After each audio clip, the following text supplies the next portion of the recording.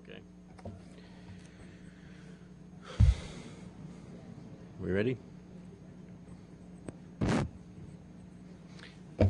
Hi, I'd like to welcome you all and thanks for coming to our second in the series of distinguished chief economist invited lectures here at the FCC.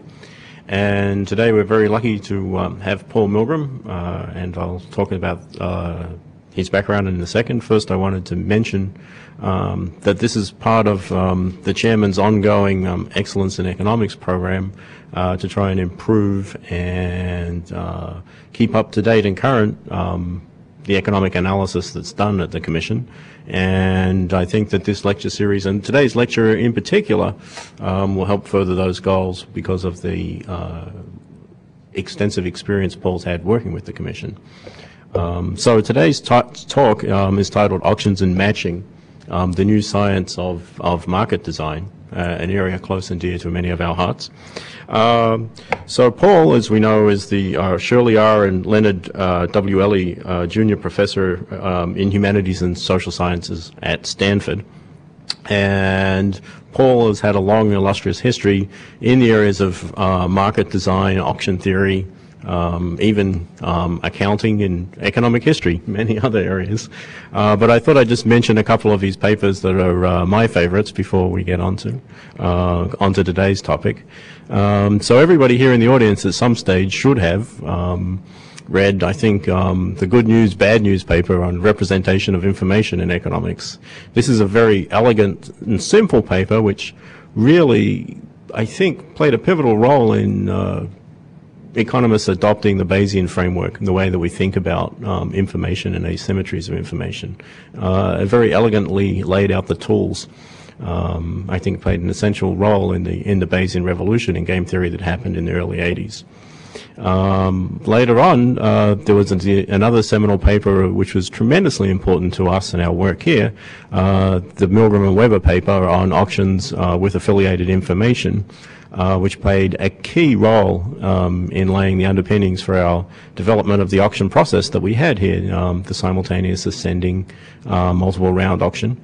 And the foundations in that paper later became known as the linkage principle, which is generally recognized as one of the key principles in auction design and mechanism design generally.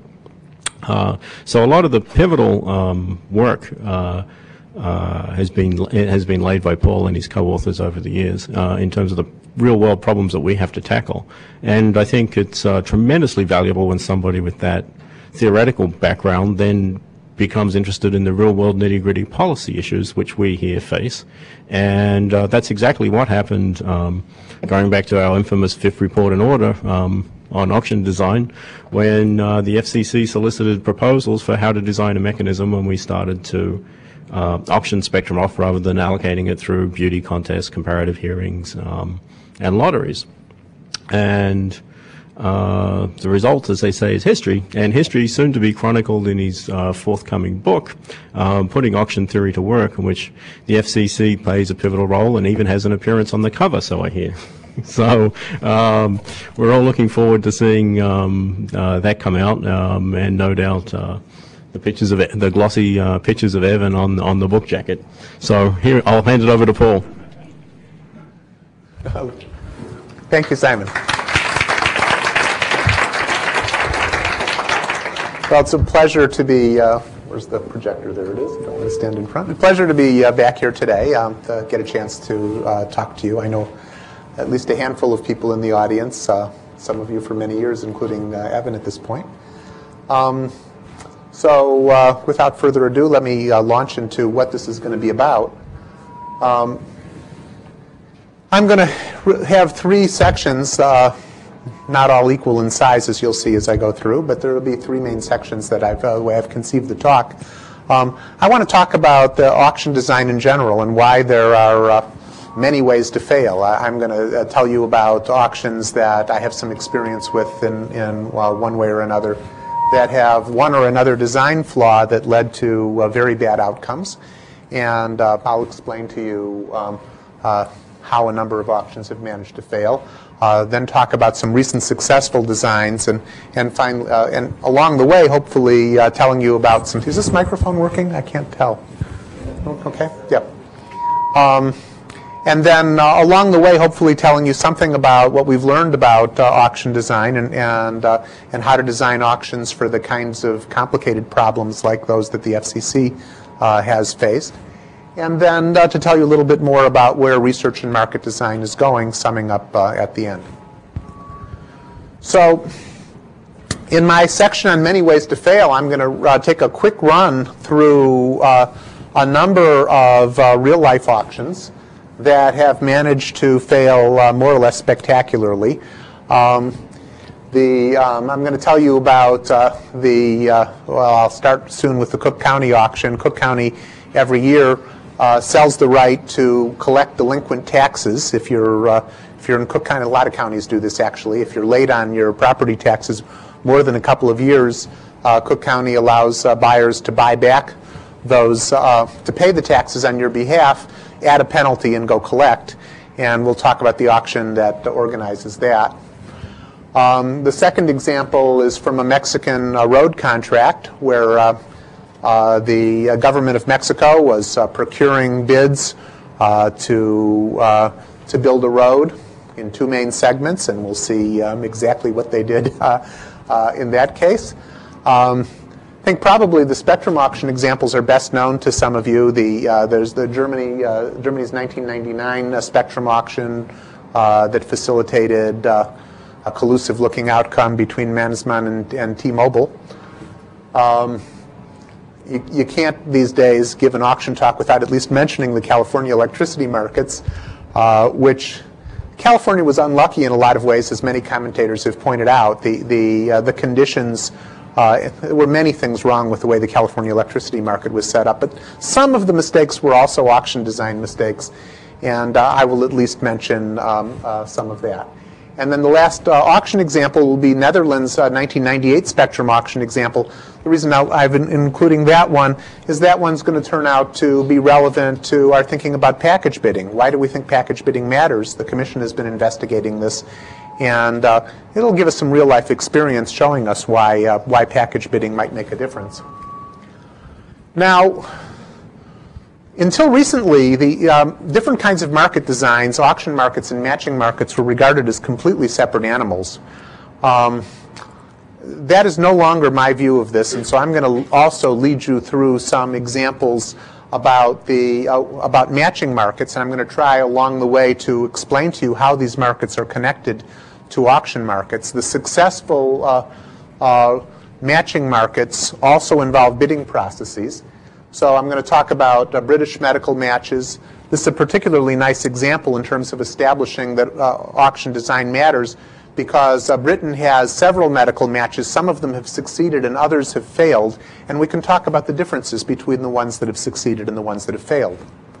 The psychology, the way recent psychology graduates are matched to postdocs and internships was changed in 1999. It was changed in a way that allows proxy bidding, basically. And since proxy bidding is another one of the issues that's on the agenda at the FCC, I want to explain to you about the failures of the psychology postdoc match prior to 1999 and what the changes were. New York City is student supply every year to high school in New York City. Some of you may have read in the New York Times this year they had a disaster in the match of students to high schools when hundreds of students were left without being matched. Recent graduates from junior high had not been matched to any high school. There were they'd applied to a bunch of high schools. There's an application process for the specialized schools. Some of the students got turned down everywhere they applied, and there were students not matched to high schools. It's a very bad market design and a very bad outcome. And Joel Klein, the Commissioner of Schools in New York, has recently adopted, or I'm sorry, has not yet adopted. They are designing, they're in the process of adopting a new mechanism that is supposed to be in use by this year for 2004 when students will be matched to schools. It's a bidding process with a proxy bidder, and I'll tell you about that one as well. And then, just to give you the idea that this isn't all about money, the last couple of big things are not about money. There's also some work being done now. it's so far just scholarly work. I hope this turns itself soon into practical work about improving the design of the kidney exchange. There are a lot of people who die on the waiting lists waiting for cadaver kidneys that are suitable matches for them. And improvements in the way this matching market works out, and this is also a bidding-like market, improving the way that this works out will save lives. This is a big deal, and there are people making serious attempts to make improvements on the market design. Okay, with that introduction, let me launch into the first example. This is Cook County. There are things like this that go on all around the United States, but in Cook County, about 15,000 property owners a year are late on their taxes, at least 2 years late. And you're laughing over there, but presumably Washington doesn't do a lot better. Well, anyway, there are about 15,000 people a year who are at least 2 years late on their taxes, and Cook County annually conducts an auction where they sell the rights to collect overdue, to pay the overdue taxes and collect a penalty. And I want to tell you about this auction. It shows you how, I'm starting with this because this is a really low-tech auction. You can't imagine a lower-tech auction. The county auctioneer sits, there are videotapes of this. This is, I know about this because of a lawsuit. So I've watched this auction on videotape. It's very simple. The auctioneer sits in the front of in the front of a room. Reads off a property number. There are bidders in the back of the room who have investigated property by property. They've investigated the condition of this property, whether the taxes are likely to be collectible. They don't want to take on ownership of a property that has an environmental problem, for example. You don't want to buy a property like that, since the property also comes with obligations. So then the bidders start shouting bids, and it's a completely oral outcry auction. The bids are stated in percentage. It's a descending oral outcry auction. The reservation bid is 18%, which means that you get to add a penalty of 18% to the overdue taxes if you win at a price of 18%. And if the property owner then pays, you collect the taxes plus 18%.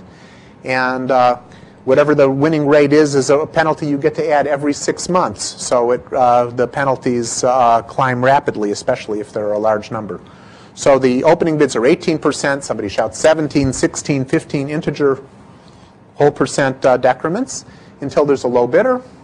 And the item is assigned to the winning bidder for whatever the percentage is, let's say 5%.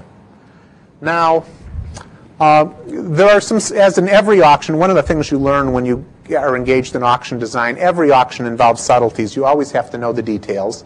And one of the first things that will surprise you if you don't know the details and looked at the auctions prior to 1998, for example, if you looked in 1997, the auction for taxes that were overdue from 1995, you would discover that 80% of the properties sold for a penalty rate of 0%. And that might puzzle you. Until you learn the rules, which say that if you pay the overdue taxes 1 year, okay, and if the guy is late again the next year, then you are entitled to pay the overdue taxes the next year, and you get a standard penalty rate of 12% on those. Most people who are late once are late more than once. So and 12% is a pretty good rate on a well-valued property. So bidders will. Well, in 80% of the cases, in the year before 1998, in the 1997 auction, the winning bid was 0%. The litigation arose because the next year there was a complete reversal. Essentially, 80% of the properties sold for the maximum penalty rate of 18%. How did that happen? Okay, well, let me look at the details matter. In this case, it's a tiny detail. It's the tie-breaking rule. The rules of this auction specified, unlike a standard oral auction, in which several people shout 18%, if Evan and Simon shout 18%, I might say I have 18% from Simon, will somebody give me 17%? That's not the way they did it in Cook County. If Evan and Simon both simultaneously shouted 18%, the auctioneer remains silent. If nobody says 17%, he says sold, and basically tosses a mental coin, says to Evan for 18%. That's it. Other than that, this is a completely standard auction. The only difference is the way you break ties. If the auctioneer can't tell who went first, and those two guys shouted 18% at the same time, picks a winner at random. That detail is critical, okay? Why is that detail critical? Imagine the situation that Simon and Evan are in when they have both shouted 18%. They know they're in a tie approximately there. They each have a 50% chance of winning. What can they do? Well, Evan might think, gee, I could bid 17%, have a better chance of winning, but then Simon might bid 16. He might drive me, I still probably only have a 50% chance of winning, and maybe I'll win for a price of 4%. If I keep my mouth shut, I have that same 50% chance of winning for 18%. So it's not in their interest anymore to continue to lower the price. This is a tiny detail. If the auctioneer merely said Simon is the high bidder at 18%, then the calculation would change entirely. Evan would be forced to bid 17% for this to have any chance of winning at all. That detail makes a huge difference to the strategy. Okay? Now, how do we know? You might say, well, that's a pretty story, but maybe something else was going on. Maybe the bidders were really just colluding. So the Cook County case is beautiful because of what happened. There were 15,000 properties for sale. This auction went on for weeks.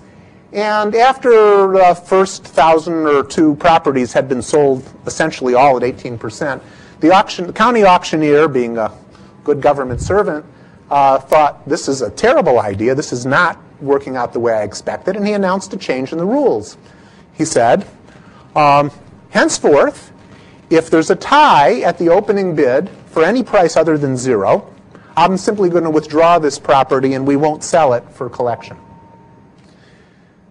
That rule change, the result was an immediate drop in prices somewhere to the 10% range or below. Prices fell to 10%. And we started seeing some lower prices. But a couple of the bidders who were pretty happy with the way things had been going went to the county court and said, this is a county auctioneer. He can't change the rules in the middle of the auction. The court issued a temporary restraining order, and the prices shot right back up to 18%. Okay? So pretty clear evidence that the rules mattered and that this tiny rule, just the treatment of ties, could have a huge impact on the way the auction performed. Okay? Cook County. Whoops. Mexico. So this is another pretty one. This is one, I always suspect corruption when I look at auctions and outside, well, even in the developed world. I always suspect corruption when I look at auctions, but in the developing world, you really look at, you expect corruption. There was a major road construction contract being let by a sealed bid auction. The auction was going to be audited by a private accounting firm. Was audited, I should say, by a private accounting firm. The sealed bids were taken. What happened? Well, the rules of the auction were as follows. So the government was going to construct this road in 2 sections. It wasn't sure if it was going to have enough funding for both sections. So it asked the bidders to specify 3 numbers, a price for section A alone, a price for section B alone, and a total price. And it was going to use the total price to determine the winner. Okay? You have to ask yourself why they asked for 3 numbers here when there are only 2 independent numbers. Well, what happened in the actual auction? In the actual auction, the winning bidder, the bidder who made the lowest A plus B bid, also submitted a number C that was less than A plus B. Okay? This is a non-conforming bid. It broke the rules of the auction, had a number C less than A plus B. Its bid won. And the bidder said, hey, wait a minute, that was just an arithmetic error. You can't charge me the price C. Obviously, I've specified these prices A and B. That's what I'm supposed to pay is A plus B. That was lower than anybody else's A plus B. That's the winning bid. Okay, so that's a little shaky in its own right. But if you think a little more deeply about what may have been going on behind the scenes, well, just think about it. Suppose that you're the auctioneer. Suppose they hired me and I was corrupt. I hate to, don't hypothesize that. Suppose they hired some very talented auction designer who was corrupt. And they approached that auction designer and said, can you help us? We really want to support collusion in this auction. What could we do if we want to? So what we want to do is we've got a ring here of people. But there's some problems in cheating in sealed bid auctions sometimes. We want Evan to win this contract at a particular price A plus B. But the problem is that Simon might cheat on the agreement and undercut him. How can we prevent that from happening? Say, well, let's get the government to design the auction like this. Instead of having them take two numbers, A and B, let's have them take three numbers, A, B, and C. We'll have Evan bid the price A plus B that he's supposed to win it at. It's a nice fat price with a good high profit margin for him. And then we'll have him bid a number C, which is a good bit less than A plus B, so that Simon won't be able to make a winning bid that undercuts him. Then we'll say that C was an arithmetic error, and we'll have Evan withdraw that bid, and he'll be able to win at the price A plus B. Okay? Well, if you were trying to design an auction with a collusive outcome, this would have been a pretty clever design. That's all I can say for sure. You put your own stories on why what else might account for this set of facts. Okay? So that's two different mistakes. Here's a third one. This one is from Germany, the 1999 Spectrum auction. I think a lot of you have probably heard about this one. There were 10 licenses for sale. There were several smaller bidders who were not expected to be effective competitors. Two large bidders, Mannesmann and T-Mobile. And they had a kind of simultaneous ascending auction. And what did Mannesmann do? Mannesmann's behavior in this auction, given the rules, was brilliant. But the rules permitted such a stratagem. What they did is they opened the bidding with a jump bid to 20 million marks for 5 licenses. This is in an auction with a 10% bid increment. And they bid 18.18 million marks for the other 5 licenses. Well, if you think code bidding is clear, as you've seen code bidding at the FCC, this is a pretty clear message to T-Mobile. So why don't you make that 10% increment on these $18.18 million licenses? Then you'll pay $20 million for 5 licenses, and we'll pay $20 million for 5 licenses. Right? Well, T-Mobile got the message. Given the 10% increment, they bid $20 million for 5 licenses, and that was the end of the auction, 2 rounds. Okay? So you haven't made that mistake here anyway. Right? All right. As I said, you really can't talk about auctions and auctioneers without somebody asking about the California electricity markets. So let me talk about what and I like to point out about the California electricity markets that this was not mostly about auction design. There were a number of problems with the way California structured its electricity markets. They had offered fixed long-term prices to electricity buyers, and they were buying short in the spot market. That's the same reason we had the S&L crisis, where there were long-term loans and short-term borrowing. It's the same reason we had the Asian financial crisis. I mean, anytime you patch this long and short-term stuff together, you're asking for trouble. They also had a run of bad luck. You may recall in that period, the weather created unusual demands on the electricity system, which drove electricity prices very high. There were some other problems. I can't quite recall what they all were. So there was a lot of bad luck involved. But in addition to the bad luck, there were also some terrible market design that anybody who had, if they'd paid any attention, as the FCC has been fortunate to do, if they paid any attention to a staff that could really looked at and analyze the auction design, they would have seen some of these problems. So one of the problems was that there were 2 markets for California electricity. There's the so-called day-ahead market and the same-day markets. And in the day-ahead market, which was used for setting the schedule for the day, they had people make bids to supply and demand electricity at various nodes in the grid. And in accepting those, in setting the schedule for the day, they did not check the feasibility of transmission constraints in the day-ahead market. This is an amazing mistake. They didn't guarantee that the schedule that was planned for the day was feasible. So to give you one example, and by the way, when the schedule was infeasible, the system operator on the next day has to buy back the planned power shipments in order to make the schedule feasible. So one example was there was a small town in the Sierras, and there's only one small power transmission line running up to the Sierras. And one bidder said that it wanted to deliver this huge amount of power, basically to Truckee, which is a small town up in the Sierras, along the single transmission line there, an amount of power that way exceeded the capacity of the line, something like a factor of 10 exceeded the capacity of the line. And on the day when you actually have to deliver the power, the system operator then had to buy back that 90% of the transmission capacity at whatever price was being demanded by the guy who had scheduled the shipment. This is basically one of the techniques that Enron used to make huge profits off California electricity. So you schedule massive shipments along constrained lines, and then you get yourself paid to cancel them. All right? This is not rocket science, and again, if you pay detail attention to the market design, you don't run into problems like this. But market design is often, in many respects, is like engineering. You really have to get the details right, or you're going to get yourself in big trouble. Okay. Now this one isn't as bad, but this one is indicative of the reason we're interested in package bidding.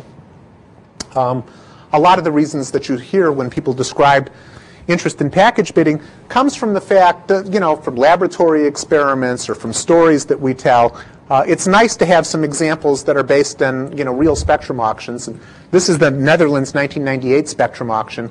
So a variant of a simultaneous ascending auction, ran for 137 rounds, raised almost 2 billion guilders. And what I'm reporting here are the prices that emerged from there were 18 licenses for sale. I'm not going to describe their technical details. They differ in a lot of details. The main thing to keep in mind is that lots A and B, which were the largest lots being sold, were designed to have enough spectrum that the regulator believed they would support a new entrant into the market. Lots 1 through 16 were much smaller lots. They had less bandwidth, and they were designed for either to be add-ons to A and B or to be purchased by existing incumbents who needed to expand their spectrum capacity. Okay? Now you'll notice that the prices that emerged from this auction, these prices are all normalized, so they're comparable. They're expressed in, it's a price per unit of bandwidth, or per unit of a measure of capacity that they use in the Netherlands. And you'll see that lots A and B sold for 8 or 7.3 million guilders per band, whereas lots 1 through 16 sold for prices ranging from 2.9 to 3.6 million guilders per band, much less. We're talking about spectrum that is the spectrum that's very much the same quality, selling for a much lower price. Well, how did that happen? You ask yourself. You might ask yourself, why wouldn't the new entrant say, gee, these prices are awfully high. Why don't I just buy? By the way, it turned out that about 6 or 8 of these was equivalent to one of these. Why don't I just buy a half dozen of the smaller lots instead of bidding for the larger lot? It would provide me with the same capacity. And the answer is what we've come to call the exposure problem. That is, if you start buying, trying to buy 6 or 7 or 8 of these little lots, you might find yourself becoming the winning bidder on 4 of these lots as the price goes way up because of your extra demand. 4 of the lots is not enough to set up a efficiently scaled telephone business, one that's a viable business plan. And you find yourself in a situation where you either have to keep bidding for additional lots, driving up the price of all of them and paying too much, or else drop out and leave yourself with a few lots that are unusable. Okay. So the new entrant bidders were afraid to try to assemble packages bidding on to win a half dozen or 8 of these. And they only bid, for the most part, on lots A and B. Lots A and B, with the extra demand of competition among the new entrants, ended up selling for a much higher price. Now, you might or might not be upset by the allocation here. It depends if you represented the incumbents. You might be very happy with the way it worked out. But you might think that the pricing is unfair.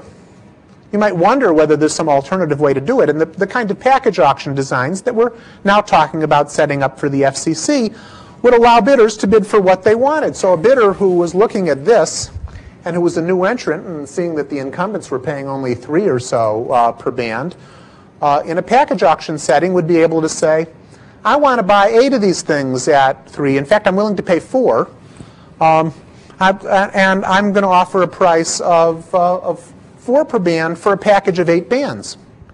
And that bid would then be considered in its entirety. And these incumbent bidders, if they want to acquire the spectrum, would have to outbid the 4 per band that's being offered by the new entrant. So it creates the possibility for competition between bidders who want only small amounts of spectrum and bidders who want large amounts of spectrum, for bidders who have different business plans in mind. I remember in yesterday's workshop that we had here, Jerry Vaughn was talking about the need to keep auctions simple in order to promote entry and competition, and that is certainly an important factor in keeping in promoting entry and competition. But letting bidders bid for what they want is another thing that's important to promote both entry and competition. We didn't have the new entrants effectively entering or competing for these licenses, and that's why their prices were relatively low. Okay? We could have promoted that by allowing package bidding, which, despite its additional complexity, makes it possible for a new group of bidders to bid and compete on those licenses. Let's see. Okay. Have I been clear so far about the auction examples? Okay. Let me turn to the matching examples. I'm turning to matching because, again, if you'd asked me or anyone, I think, 2 or 3 years ago about matching and auctions, we would have said they were completely different things. Most of the matching models, most of the matching processes that people look at don't have money in them. For example, in a medical match, we have in the United States the National Resident Matching Program. Doctors name the hospitals that they'd prefer to be matched to. Hospitals make rank order lists of doctors. There's no negotiation over price, no competition about prices, and a match is transacted. And that seemed, at the time, and may still seem to some of you, to be a very different process from an auction process. I want to try to convince you that all the matching processes that I'm talking about today are actually bidding processes, and that there are lessons to be learned from them that we can use for thinking about auction design. Okay, so I have to tell you a little bit about their successes and failures of matches. So I'm going to talk about the British medical match first, and this is similar to, in the United States we have residency programs. After you graduate medical school, you spend some time as a resident to qualify in a specialty.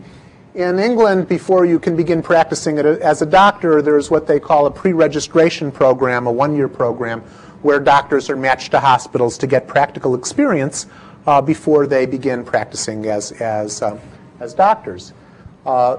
In several areas of England, in the United States, we have one centralized match for the entire nation.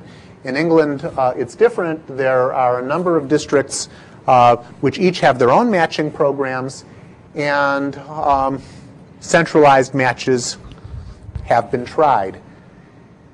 A bunch of them have failed. The matches in Birmingham, Newcastle, and Sheffield are no longer in use. They attempted to set up matching schemes to match doctors with hospitals. They did something that looks like this. What they did was not a bidding scheme, right?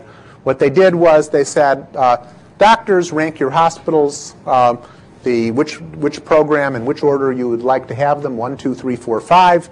Hospitals, rank your doctors, and we're going to match doctors to hospitals like this. First, we're going to go and see if there are any first choice matches. Some hospital who likes some doctor first, and that doctor likes that hospital first. That's a match. We'll knock that one off. Then we'll see if there's any first and second choice matches. Some doctor likes some hospital first, and the hospital likes that doctor second. We've already taken care of the first choice matches. We'll make that match. And then that was a 1 to 2 match, and then we do all the 2 to 1 matches, and then the 1 to 3 matches, and then the 3 to 1 matches, and then the 2 to 2 matches. And the order in which they do them is based on, they multiply the ranks. So the 1 to 3 match comes first because 1 times 3 is 3. You do that before the 2 to 2 match because 2 times 2 is 4. So they created a priority matching scheme where there was a priority for the matches, and they just went down the list and match the doctors and the hospitals accordingly. Okay? That was one of the matches. That's no longer in use. What's wrong with it? Well, what's wrong with it is it leads to some bad matches sometimes. For example, you could very well imagine that here I am, I'm ranked to my 15th choice hospital because that hospital ranks me first. And our priority is 15. My 4th ranked hospital ranks me 4th. Okay? So that between us, our number is 16. So I'm being forced to my 15th ranked hospital. But that 4th ranked hospital is being matched with somebody else that it doesn't like as much as it likes me, and I like them better. So I break the contract that's been suggested here, or I say, oops, my circumstances have changed. I can't move to that area anymore. I'm going to go to this other hospital. So these matches didn't stand up. Okay? A whole bunch of matches like these that did not stand up. Which matches did stand up? Well, Edinburgh and Cardiff had matches that stand up that are still in use. Okay? How did the Edinburgh and Cardiff matches work? They were bidding processes. Right? They worked like this. These are bidding processes without money. Right? They work like this. A doctor says to a hospital, you are my first choice. Okay, remember, let me remind you what I mean by a bidding process. I have this funny look from Pepper over here. What's a bidding process without money? So how does an ordinary auction for a single item work? What happens is I make a bid for that item. If it's the best bid that the seller has, he holds on to that bid. Somebody else makes a better bid, then rejects that bid and takes the better one, holds on to that, and looks and sees if he's going to get a better one. It's a sequential process in which one side is evaluating offers and holds on to the best offer it's gotten so far. Okay? That is the process that was used in Edinburgh and Cardiff. Doctor says, you're my first choice hospital, Pepper. I'm applying to you. And you say, well, that's my best offer so far. I'm going to hold on. Then you get an offer from Simon over here, and you say, sorry, Milgrom, I like Simon better. I'm going to reject your offer and take Simon's offer. So it's now I'm not a winning bidder anymore, so to speak. It's my turn to bid again. I can't make another bid to you. There's no prices involved. So I make an offer to Evan as my second choice hospital. And the process proceeds just like a simultaneous ascending auction, except that I don't get to vary the price. There's only one price. It's with a very large bid increment, if you will.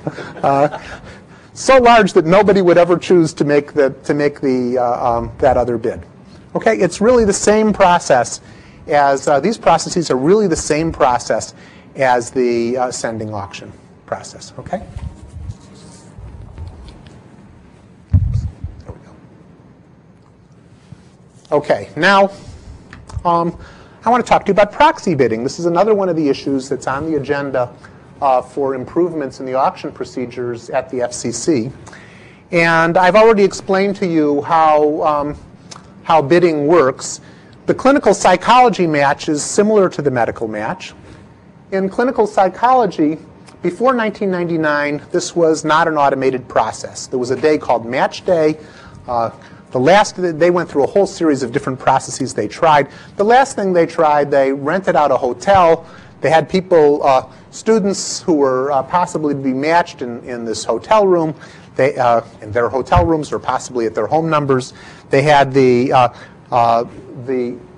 programs that were seeking postdocs or internships or interns to, on that day, they got to make a telephone call. I call Pepper and I say, Pepper, you had a great interview here. We're very happy with you. I'd really like to offer you an internship.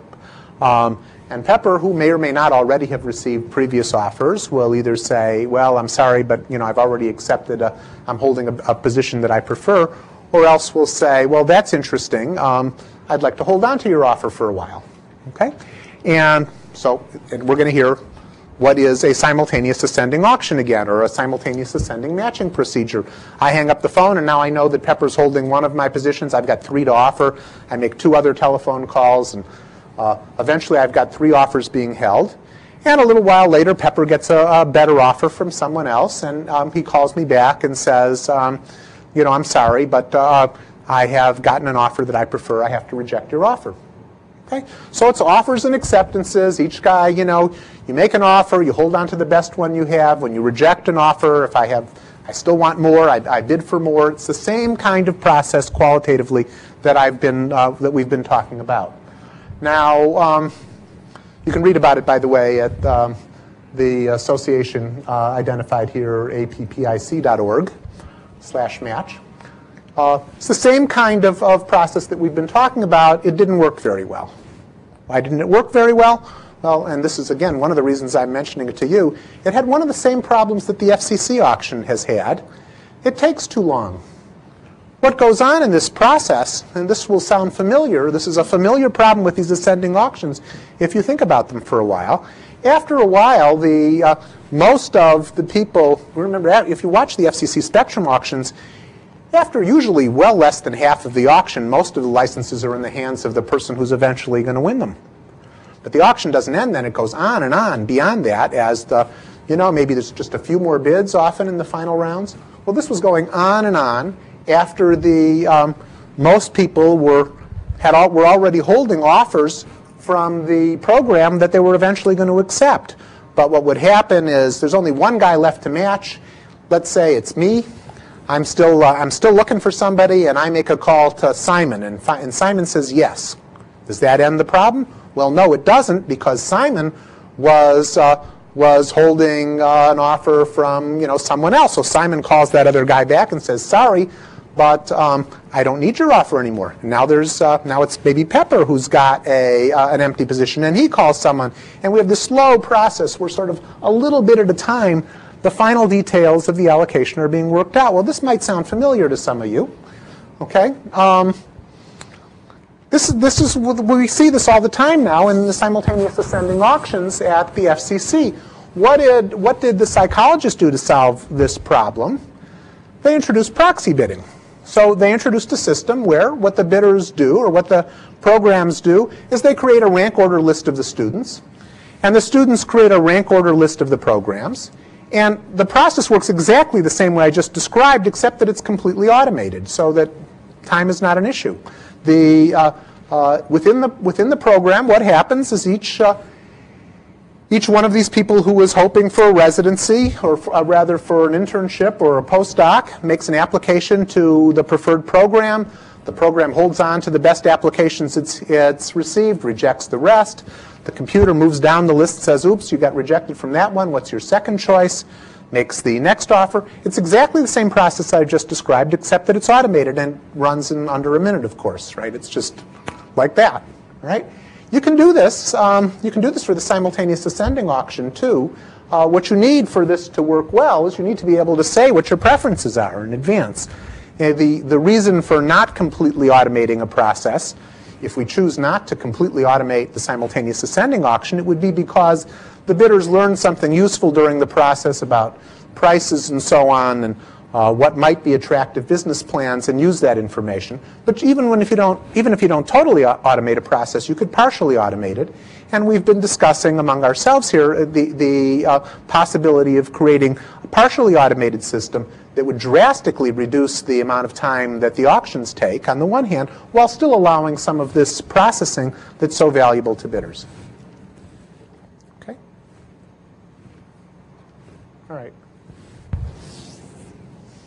I hope I'm not boring you with all these examples, but they're all over the place, right? This is, you think there are too many? Oh, okay, all right. So, New York City schools, all right, this is 2003. I picked this one up out of the spring newspapers.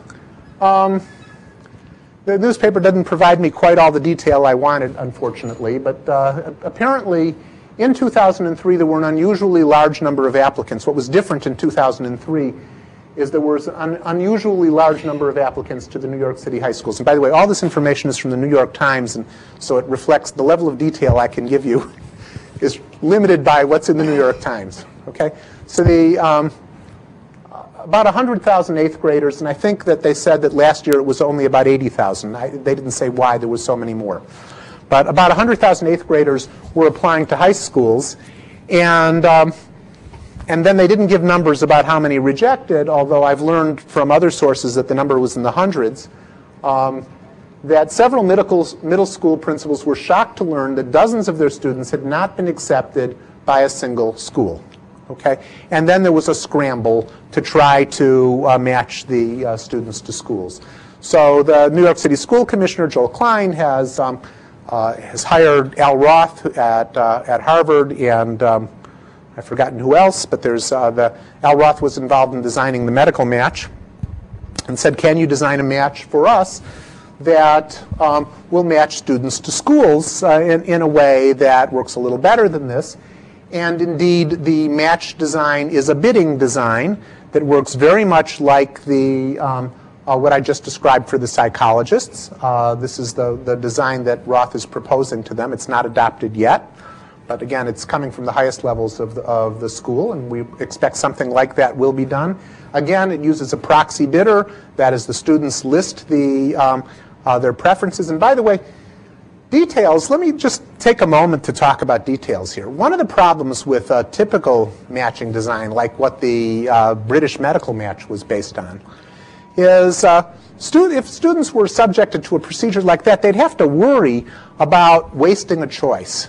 There's this problem that you face that you say, well, I'd really like to list Brooklyn Tech High School first, but I probably won't get in there. And if I cross them off my list, I can rank somebody else #1 and then have a better chance of getting into that school. You may have heard of this kind of problems with matching before. It's a problem with some matching algorithms. All of them that are based on priority schemes have a problem like this.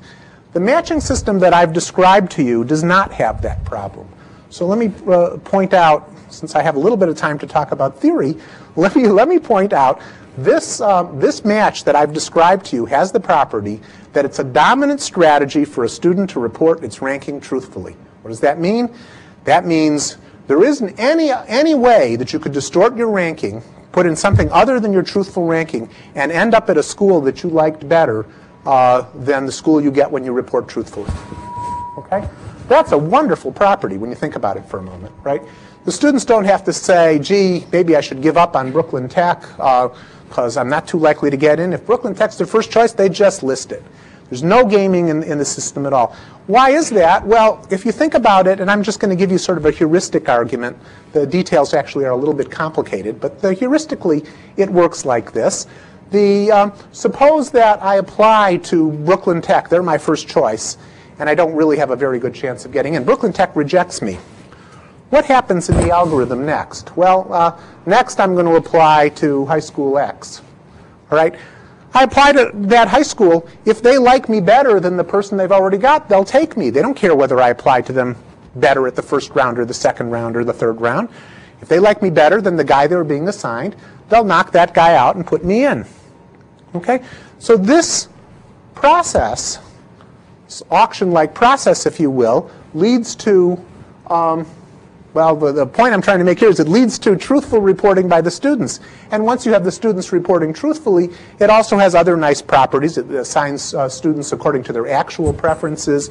I won't try to describe all of its properties here, actually. But it has a whole list of nice properties if the students report truthfully. And it is in the students' interest to report truthfully in this algorithm.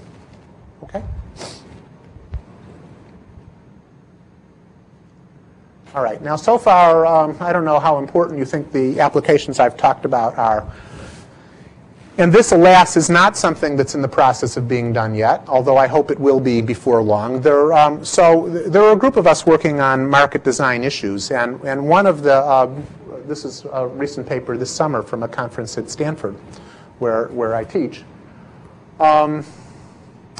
This is about matching kidneys to humans. And it's also a bidding process. The one I'm going to describe. In 2002, in the United States, there were 55,000 patients on the waiting list for kidneys. There were about 8,000 transplants of cadaver kidneys. About 3,400 people died while they were waiting for a kidney. About 900 more became too ill to qualify for transplantation. Improving the kidney exchange is a matter of saving lives. Right? Matching a kidney to a recipient is not a straightforward process. There are blood type issues. There are issues of certain antigens. The human one person might reject another person's kidney. There are issues of size and age. There are all sorts of issues that are relevant to the exchange. So getting a good match between a donor and or between a kidney and a patient is a fairly complicated thing. And there are live donors out there. There are people, you only need one kidney, as I understand, and a number of people volunteer to donate a kidney for a relative who needs a kidney. Sometimes these are husband and wife pairs, and often the husband and wife pairs are incompatible. It turns out that child pregnancy leads to the creation of antigens. You introduce this foreign body into the woman's body. She develops certain antigens to protect herself against it. That often makes transfers between husbands and wives infeasible. Okay, so there have been some examples now of swaps where I'm willing to donate for my brother, you're willing to donate for your sister. Turns out I'm compatible with your sister and you're compatible with my brother, and we do a swap where we conduct these operations and use live kidneys, which are generally better than the cadaver kidneys, and create a match that improves the improves the situation. What we would like to do is we would like to make this possible to encourage people to donate kidneys to their relatives to increase the supply of kidneys, because we have a lot of people on the waiting list out there. Increasing the supply of kidneys would be a good thing, but we're not supposed to use money. It's been declared for, well, some of you may have seen, there's a recent movie, what's it called? Dirty Pretty Things, I think, out there is the movie. When kidneys are bought, that's bad news. There's a lot of unpleasantry associated with that, which I won't go into here. In most states in the United States, it's illegal to buy and sell organs, and pardon? Federal law, 1984. No states, okay. And I understand also that well, it's been declared ethical by the relevant medical boards to do swaps without money.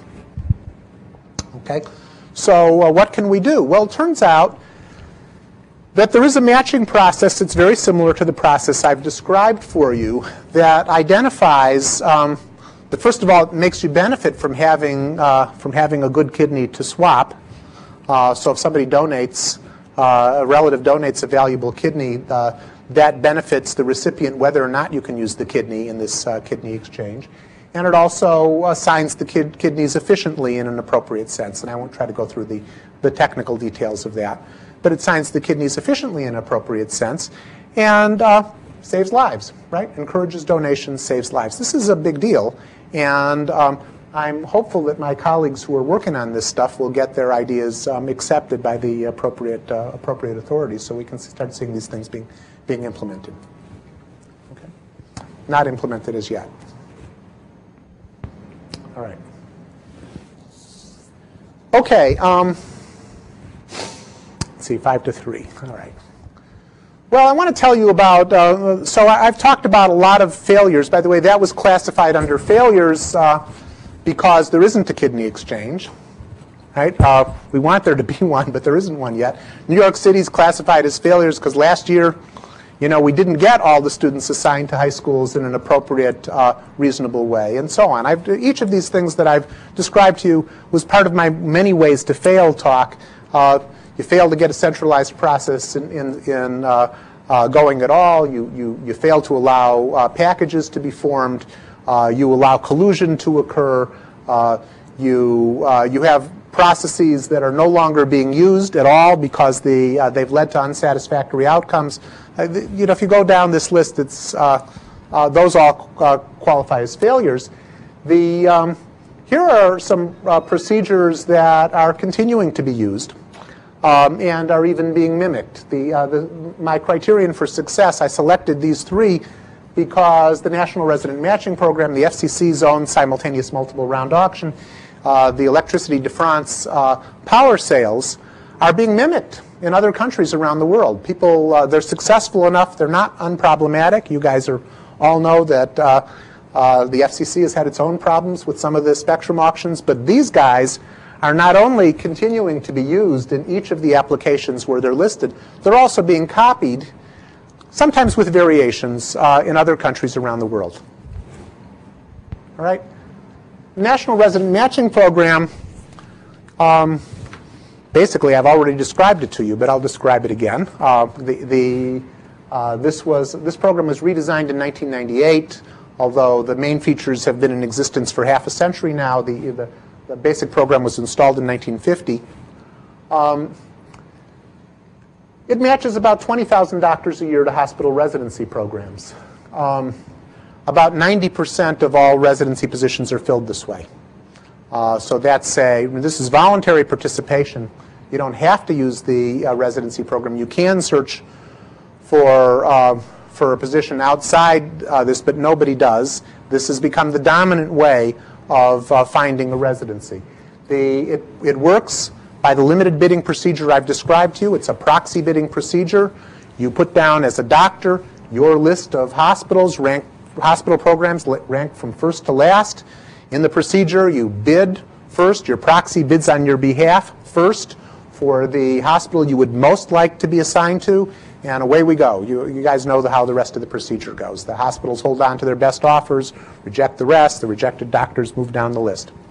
Okay, so it's now this program worked very well for nearly half a century. In fact, what I've described to you has been in existence since about 1950. Minor variations along the way, but it's been in existence since about 1950. It is facing some new challenges, and the new challenges are interesting in their own right because they're not dissimilar from some of the challenges that the FCC faces. One of the important challenges is the growing importance of couples. In 1950, there was typically a male doctor and his wife who followed him around. In 2003, it's not that way anymore. There are a lot of, and it's not just that there are women being followed by men, it's that there are couples, both of whom are doctors. And preferably, if they find a match, they'd at least like it to be in the same city. They have to be matched as a pair. This problem of matching couples has led to the introduction in the National Resident Matching Program of what might be called package bidding. That is, instead of just ranking the programs for the hospitals and programs for the husband and programs for the wife, you now bid for pairs of programs, and you say, gee, my first choice is to have Dr. A go to Johns Hopkins and Dr. B go to whatever else is there. I'm sorry, I don't know the hospitals around there. But you bid for pairs of hospitals, okay? Because it's not any use to you to be assigned to hospitals individually. This sounds a lot like the problems we have here, when we talk about business plans, where it's just no use to you to have an individual license. You need a certain collection of licenses for that stuff to be valuable. Okay? So package bidding with proxies is used, without prices, however, in the National Resident Matching Program since 1998. There are other issues which you might also be interested in. You may have noticed there's a lawsuit going on now. Some residents have sued the match, alleging that it's a device by which hospitals collude over wages and working conditions.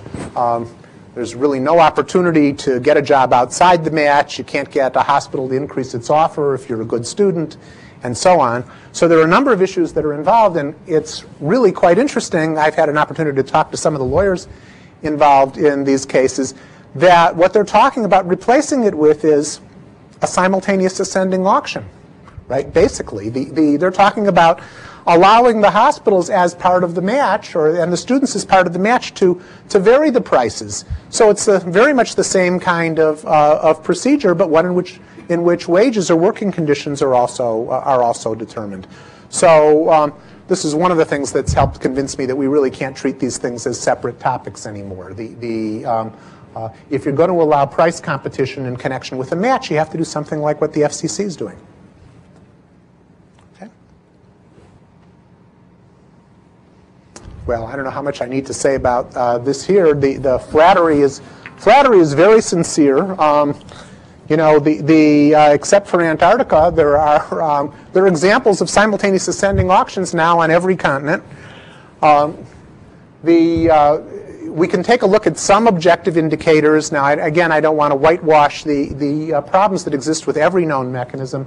Participation levels, the price arbitrage across similar licenses, the speculation, immediate resale of licenses, that's a bad thing. We don't like to see much of it, and we haven't seen as much of it at the FCC as we've seen in some other auction sales.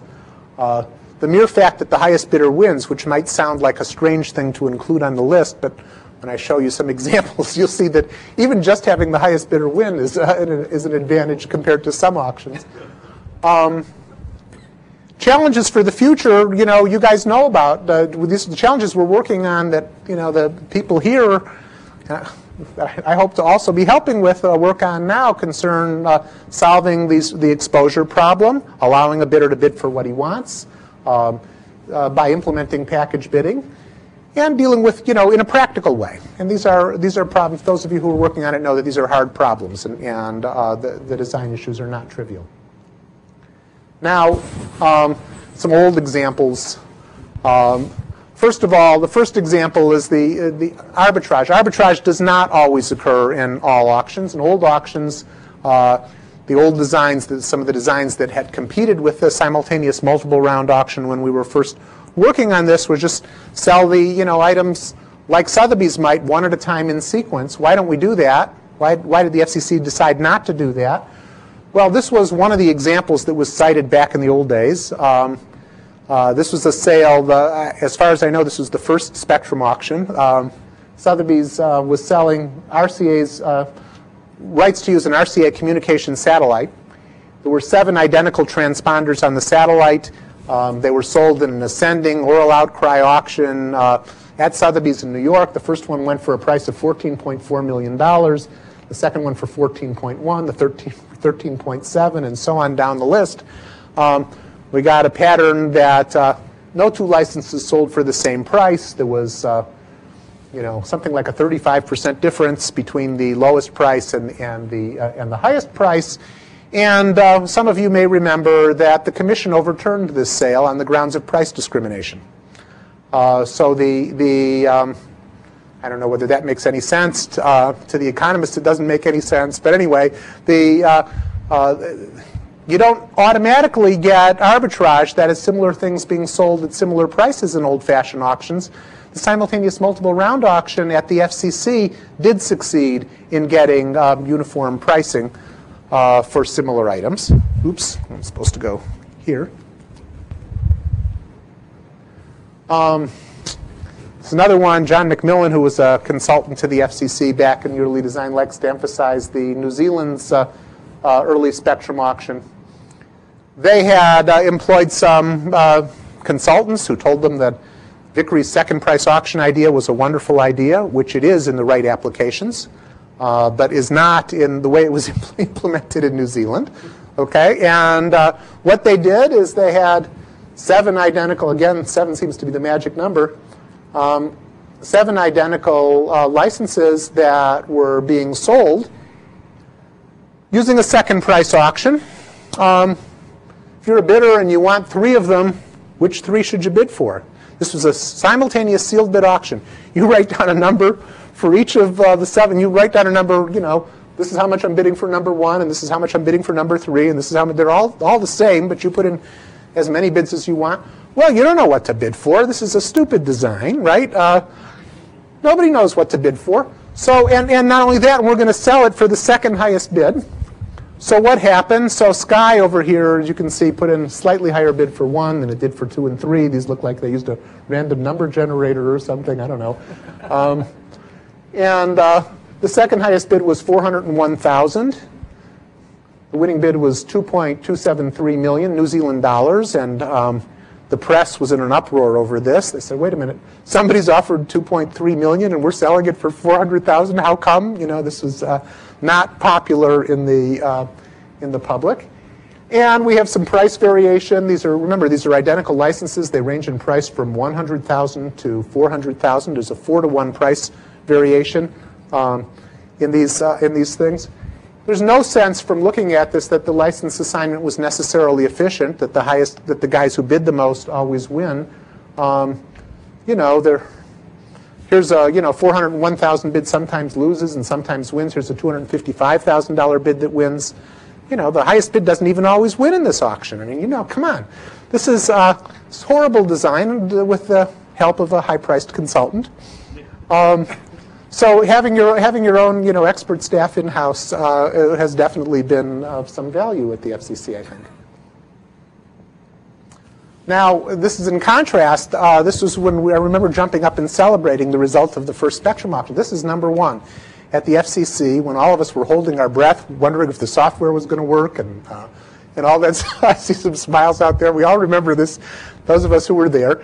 The auction number one, we wanted, what we're looking for was arbitrage, right? That identical licenses should sell for similar prices. Boy, we got $80 million identical prices on the first 5 licenses.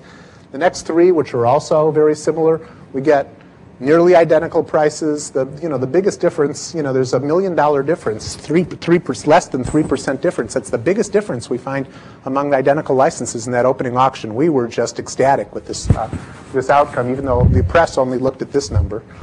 But those of us who were watching this looked at the rationality in terms of not only the arbitrage, but the relationship between the prices and how much spectrum in total was being offered. And we found that that relationship made sense.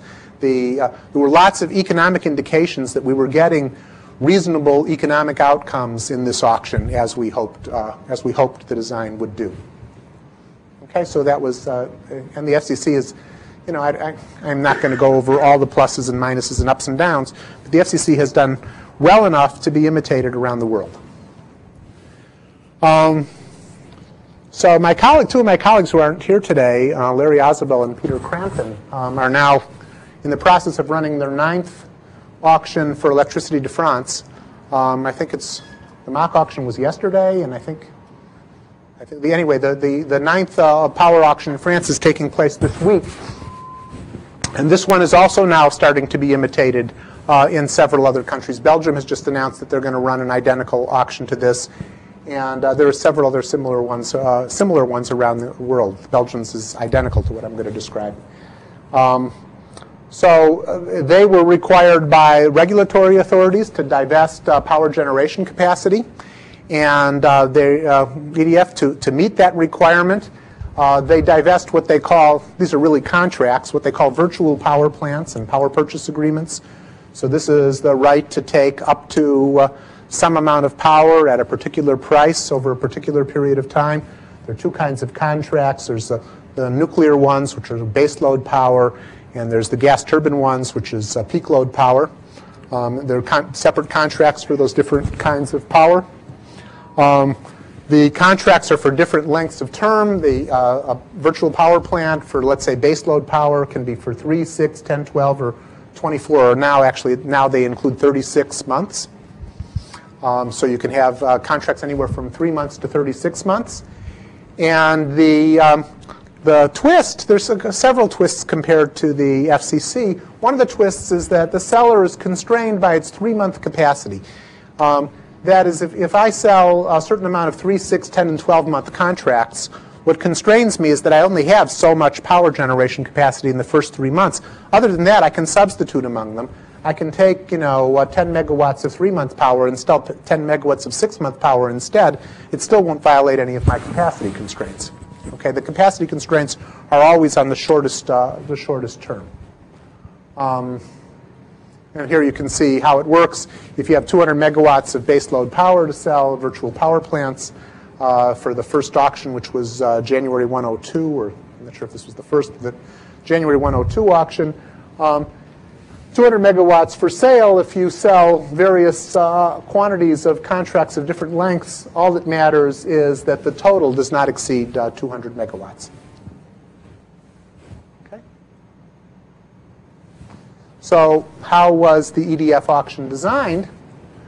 Well, the design was that the seller specifies fixed price differences for contracts of different durations. For example, it might specify that a 3-month contract will cost 2,139 euros more per megawatt month than a 6-month contract. It specifies that in advance. Okay? That's the seller's specification. And then it runs what we call a clock auction. What happens in the clock auction is that we have clocks, if you want, that are digital clocks that show the current price for each product. And those clocks showing the price for each product are all rising with a fixed difference between them. Okay? And what you get to do as a bidder is you get to say how much of each kind of contract you want at that list of prices. So long as the total demand exceeds the total available supply, the clock continues to move up. Okay? There's an activity rule that says that you can't introduce new demand as the prices go up. The auction ends for all products simultaneously at the time when the total demand is just equal to the 3-month capacity. Okay? So this is actually an evolution of the FCC's original simultaneous ascending auction design. Notice that, like all the processes I've been describing, so these are processes that have ascending prices for all the products. All the prices are going up. It has activity rules to ensure that there's some serious bidding at the beginning to help the price discovery process. All bidding ends at once. We don't end the bidding on different products at different times. So those are properties that are in common between the EDF and the FCC. But EDF exploits some things that are different about its environment. It has a simple classification of contracts. So instead of having people say, well, here's 3 contracts that are identical, bid on whichever one you want, it says, just tell me how many of this kind of contract you want. I don't need you to tell me which of them you want. They're all the same. Okay, so when you have homogeneity, you can exploit that in the design.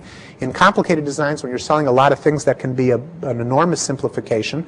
And we've explored some of that too in the if spectrum is spectrum, you might be able to exploit the same kind of simplification in designing a spectrum auction.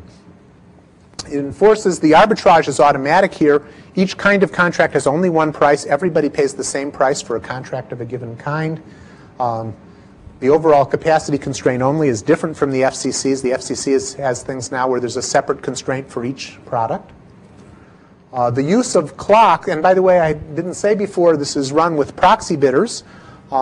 It's run in multiple stages with typically 4 stages with proxy bidders, where the bidders state their relative values and the proxy bidders bid on their behalf until the price has risen a certain amount. And then the bidders get to revise their proxies, and it runs again. And it runs in 4 stages that way, facilitating price discovery and allowing some flexibility to the bidders. So we have a proxy auction, which accelerates the thing, clocks, which also help accelerate the entire process. The whole thing runs in part of a day, and in an afternoon, for example, and sells a very large fraction of France's electrical generating capacity. Okay, so it's again has many of the same design elements. Well, at least these 3 that I've indicated are shared by EDF and FCC. This is something that's pretty much standard now in all modern auction designs. Pretty much those design elements, and in addition, some tailoring that fits it well to its own context. Okay. I've tried during the course of this discussion to already hint at most of the theories. So my theory slides are mostly wrap-ups. I don't intend to take you in any depth into what researchers are saying. I do want to give you the idea that there's quite a variety in the research that's going on out there. There are 3 kinds of research that are going on: empirical, theoretical, and experimental. The empirical researchers are looking out there to see which kinds of markets in the real world actually thrive and grow.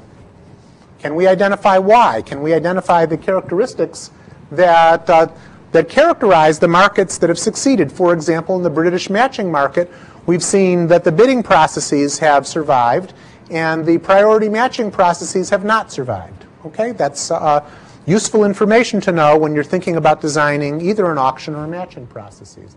Then there are also questions about whether the theories, how well the theories fit the data. Do the bidders behave qualitatively as predicted? We typically in empirical research can't say a lot about whether they behave quantitatively as expected. That there's well, we can say something about that, but there's limits on our ability with empirical data to tease apart the motives of the bidders.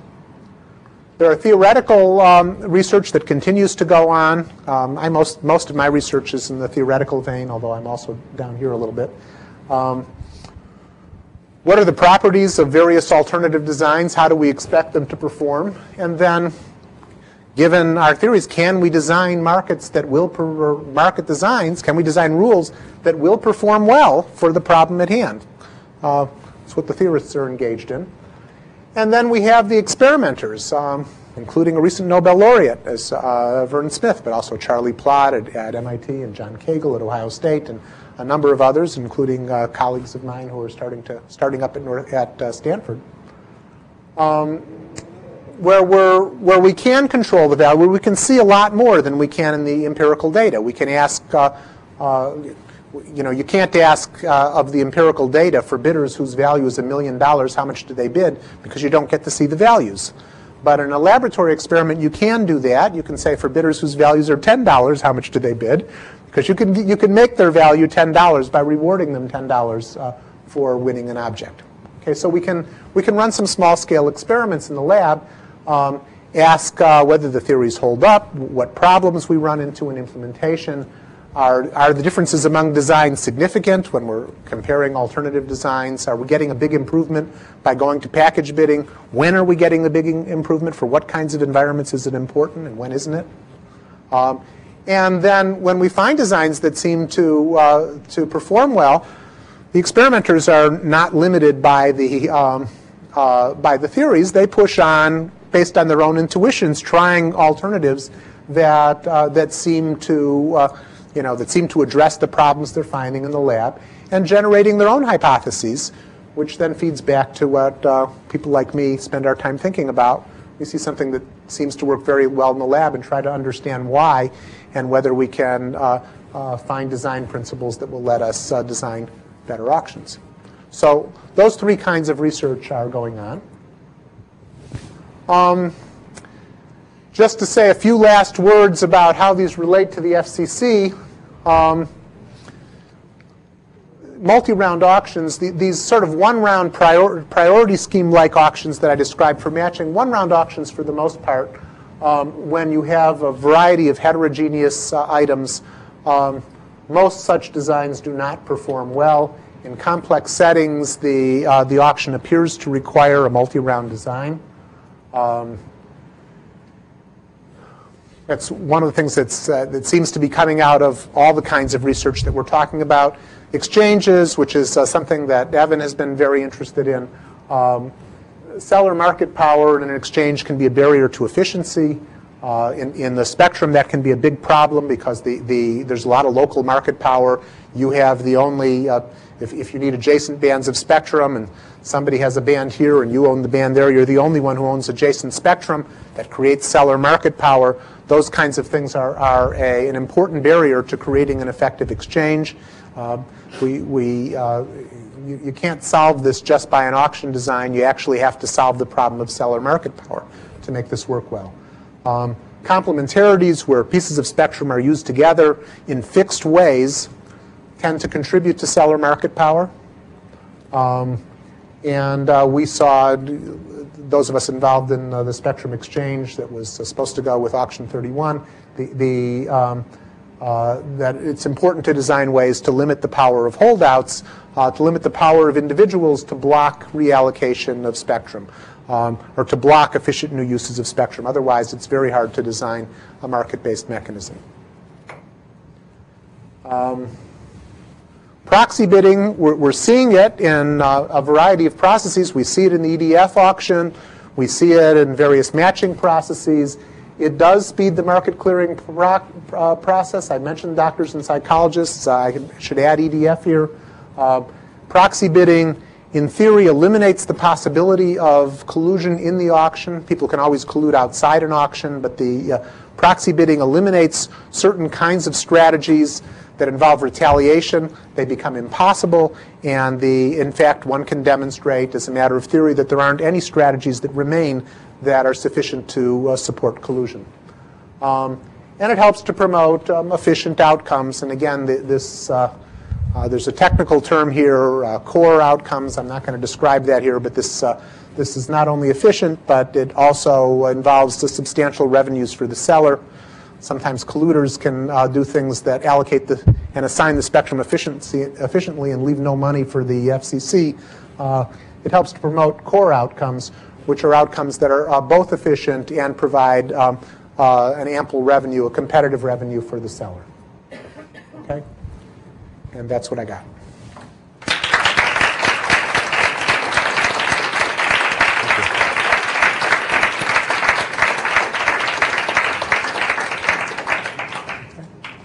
Do we take questions, or how do we do this?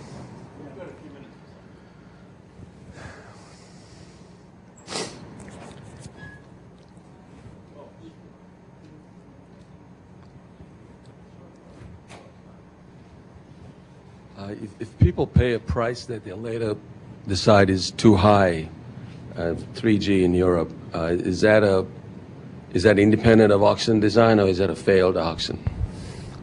No, I think that was not, I don't believe that was a failed auction. I'm of the school that during the technology bubble, there were people who overvalued some things. They paid too much for a lot of things. A lot of people paid too much for stocks they bought on the NASDAQ. A lot of people paid too much for radio spectrum. That's not about the auction design. That was about the technology bubble. Yeah. Anything about the terrorist exchange? Briefly hit the news a week or so ago, 2 weeks ago. I'm sorry, I didn't see it. What? Oh, the terrorist exchange. That's what you're saying. Ah, the terrorist exchange. Can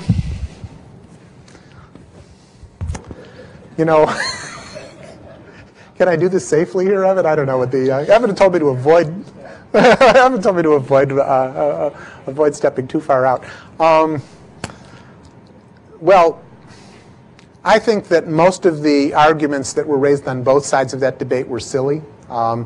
I think that the chance that, for example, somebody could profit by by making a $100 bet that some terrorist. And remember, these were very small amounts.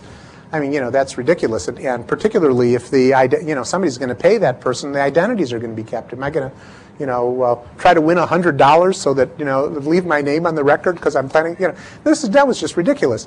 But on the other hand, I also think that in that particular application, the idea that there would be a lot of individuals who would have inside information, dispersed inside information about terrorist activities that was likely to happen and would thereby reveal it to the government. That also struck me as a little bit crazy. My gut reaction was that both sides of that argument were being silly. That was my gut reaction.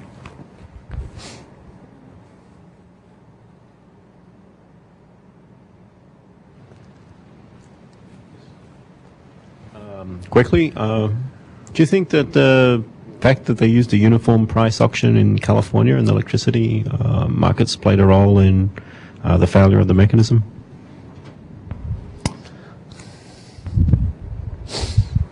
I do not think that was a primary consideration in the failure in California.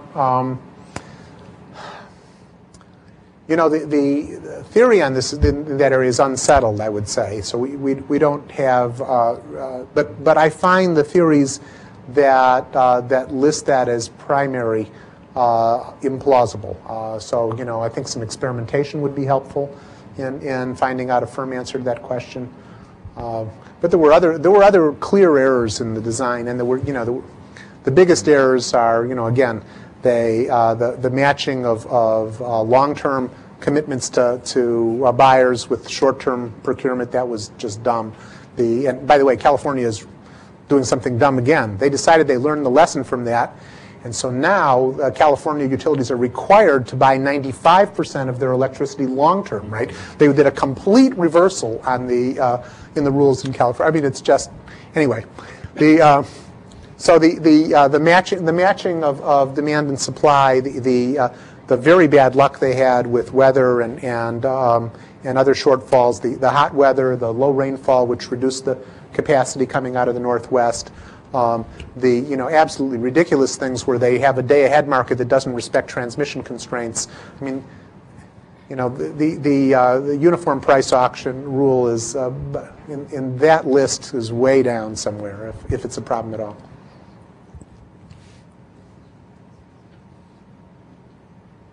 I hope this won't cause you to violate not going too far out. But do you have any thoughts on where we might want to think about or look to in our withdrawal default or collusion rules on anything that you've seen or looked at in the many auctions to date?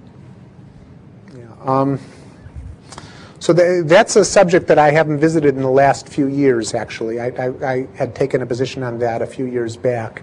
And I think I'm a little too out of date to do that. I think that the biggest thing to say about it is that the main legitimate reason for withdrawals, I mean, I was opposed to loose withdrawal rules from the very beginning. I've always come out against them in the past because of the strategic ability to use them. They could be used in there's a whole variety of strategic the ways that you could use them that are destructive. The main reason to be allowed to use them is where you see significant complementarities, and the way we ought to be solving that is by having a kind of package auction design that lets people bid for what they want. The withdrawal rules were always sort of a Band-Aid, and they were a Band-Aid with, they were a dirty Band-Aid, if you know what I mean. They carried bacteria on them that infected the process, I thought.